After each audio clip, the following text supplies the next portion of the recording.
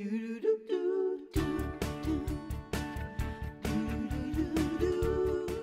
love it. Well, we're eating chili. Fall is we're about to fall into fall, is what I'm saying here. You know what that means? It means sweaters and all those really yummy, cozy things. And color blocking happens to be the hottest trend of the fall season right now. And Orly Shani is here to show us how we can make our own color block sweaters. Make them unique and for less than a quarter of the price. Yeah, this is one of those things. So color blocking has been a trend that's been seen a lot on the runways because designers love playing with creating different shapes and textures on the body, and it can create really flattering shapes on us, which is one big reason why designers are doing it. And now as we're coming into fall, we're seeing a lot of really cool versions in sweaters and sweater jackets, and it brings just a little bit of excitement, a little bit of color, a little bit of variety. And I know you're into fashion, Simone, obviously. Please, can we just take a moment? Will you turn around so we can show your hair? Obviously, you're Look into at fashion. this is the coolest hair guys ever. If I could DIY that, that would be a goal in my life. Would you wear one of these? Absolutely. I would wear this one. I'm going to take it with me. Okay. I'll finish it for you. We'll finish it in segment. So this is very easy to do. There's only a couple things that we actually need. The first thing is going to be the sweater that you're wearing, your main sweater that's going to have everything added onto it. The next thing is going to be a donor sweater of some sort, whether it's a sweater that maybe has some holes in it that you're not wearing anymore, but you love the color, or maybe something that even has sentimental value that, again, isn't in good enough condition to wear, but you want to incorporate it in some way. Cute.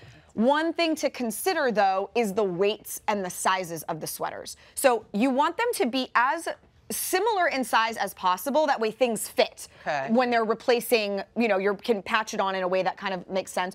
Or you want it to be slightly larger because you can always trim off the excess. If it's smaller, you're out of luck. So you always want it to pick that. And you also want to try to focus on doing lighter weight fabrics added onto heavier weight fabrics, not the other way around. Because if you had a really great, soft, slinky kind of cashmere sweater and you added a heavy fleece panel, the whole thing's going to get, tweaked. It's not going to look good. So, so what do we do? Okay. So what we're going to do is you're going to go and find some sweaters. I have a million here, so I'm just going to show, as you're looking at your sweaters, you want to decide on what you're going to cut.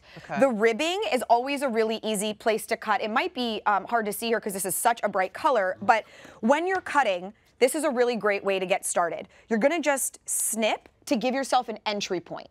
Now I'm going to go down. Why the Band-Aid there, Orly? Thank you.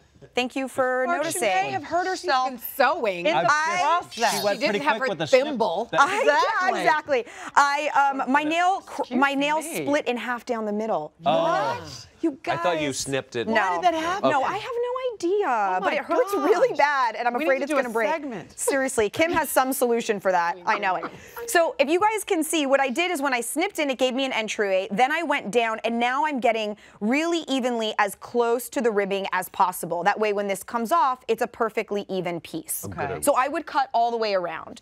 Now, another thing that you can do is if you realize that it wasn't perfectly straight, like you cut it kind of haphazardly and you're like, another thing is a rotary. These are really great, these rotary blades. Use them a lot in sewing, use them a lot in kind of different crafting options. If you want to do it, take your rotary blade and take a ruler and you push down really hard to give yourself a guide, and now you're just going to cut. Cut through there. Is that what they do at those clubs? I missed the joke. What's the joke? The Rotary Club. Oh, I never knew what goes on in those things. What's a Rotary Club?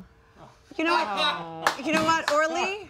It's okay. Orly, that was the daddiest of dad jokes he's ever had. Just Okay. keep going. The bad dad joke. As you can see, this is now perfectly even. We're able to use it, so you can always trim it up after the fact. We're going to move on down. Can I ask you something?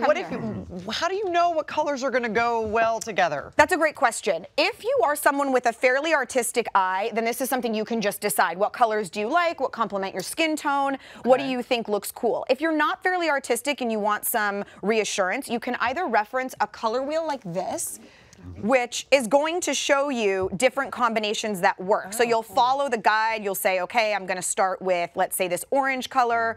These are the colors that work. Or even better and even easier, I would recommend Googling, use the Google machine, and type in like color blocking combinations purple. And it'll bring up hundreds of designers that have created beautiful pieces, color blocking with the color purple. And it'll give you ideas. So you can do either one.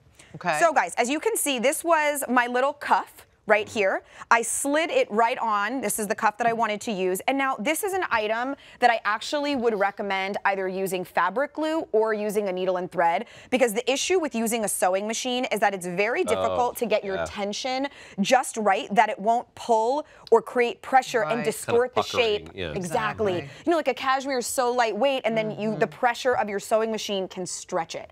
So this is something where I would go in, I would put a little bit of fabric glue, and then go in and reinforce it with a needle and thread so it really stays in place, and you could even do a cool color like that. So just add in, which actually pops that. Exactly. Do you know what I really love? That you leave the original sleeve inside, so that's all tight, and then this is baggy. That. And even like this was the ribbing at the bottom of a green sweater, and I used it to create epaulettes. And it's the same thing. You don't need to cut it to size. Put a little bit of glue, pop that on, stretch it, put the glue, and then trim after the fact. All right. So it's very easy. It's just piecemealing. Cost of making one versus cost of buying one. This costs about $10 to make. And we're seeing them from anywhere between like $50 and $250, depending on the brand. You know, they go, that's true. They're probably a lot higher than that, depending. You're right. Yeah. Okay. I love this. You can find instructions on our Pinterest page on how to make these awesome sweaters.